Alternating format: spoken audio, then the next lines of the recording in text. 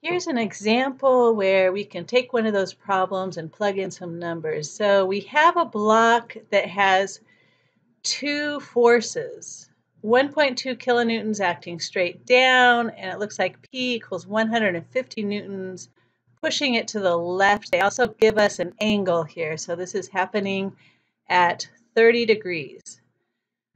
Find the magnitude and direction of the friction force in this case. Okay, the direction, is it going up? Is it going down? Which way is going to win? That 1,200 pounds going down seems like it's a lot larger than the 150 newtons pushing to the left, but we're going to really need to split everything into the direction of the friction force and the direction of the normal force to figure this out. So let's go ahead and draw some lines that are perpendicular to that surface and split everything into what's going in the same direction as friction, so that tangent direction versus what is going in the normal direction. And that's going to let us know which direction our friction force would be acting in. And we also have some friction coefficients there too. So static friction coefficient and kinetic. And we can decide if this thing is sliding or not. But let's figure out what direction it's going in. Okay, so here's everything in the normal direction. And we need to chug in and see what angles are happening here too. So do you see where that 30 degrees goes? Here's the tangent direction. So this is going to be the direction of the friction. And until we plug in those numbers, we don't know if the friction is going up or down, if it's about to slide up or about to slide down. Okay, so how does that 30 degrees map around? Can you kind of visualize it? Draw some huge triangles in and figure out where that 30 degrees is. And draw really big pictures for this thing. Add in all your forces. So the 1200 going straight down, 150 going to the left. And where is that 30 degrees coming into play? So were you able to get where that 30 degrees was? So opposite of 30 degrees, remember sine of 30 is 1/2. So we're looking at 1/2 that 150 and 1/2 that 1200. And if it's really hard to see those angles, a lot of times that's the hardest part of problems. It's figuring out what the angles are. So if you want to just give yourself something off to the side to really think through how those angles map around, that is sometimes helpful. So draw a few triangles, look for 90-degree angles and angles that are adjacent to one another for how that's going to map out. And don't memorize this stuff. Be able to recognize those adjacent angles and mirroring angles for where those are. That's probably the hardest part of this, is getting all of those angles right. Okay, so is our friction force going to be going up or is it going to be going down? Let's go ahead and plug in some numbers.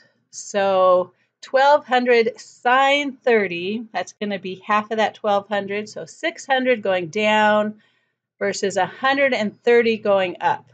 So if we're going to add all the forces in the tangent direction and make sure that tangent force adds to 0, which way does friction have to go? It has to help the 130, right? 130 is smaller. And for it to be stationary, if it's not going to move, the friction force would have to be at least what? It's just the difference between 600 and 130, right? So 600 minus 130, that's going to be 470. So that's what would be needed for the thing not to move. Now, we don't know if it's moving or not yet. We'll have to figure out what the normal force is and then multiply that normal force by the static friction coefficient and see if that's big enough so that it's not going to be moving. Okay, so let's look at everything in the normal direction. So we're looking at 1200 cosine 30 versus 150 cosine 30. So we get a normal force of 1114. And now we can multiply that normal force by our friction coefficients and see if we're moving or not. So let's take the scenario where it's static first.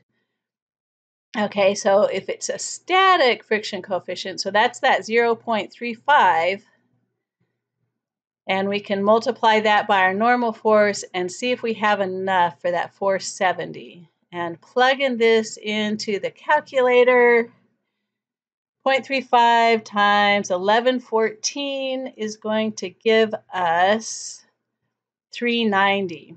390 is less than 470, so that means we don't have enough. That means it's sliding, and the actual friction force is not going to be enough to hold it up. So that huge 1200 force is pushing it down. It is sliding down the ramp, and friction is fighting back with only the kinetic coefficient. And usually the kinetic coefficient is about 3/4 what the static is. So it's only holding it up with 279, and it's not holding it up. It's sliding down.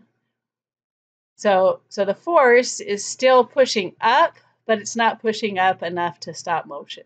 So this would be a dynamics problem where it's moving. So you see with these types of problems, you have to kind of work through multiple scenarios to understand, is it static? Is it kinetic? Is it right on the edge? And we could have also used that angle. So remember the resultant of the normal and the friction force.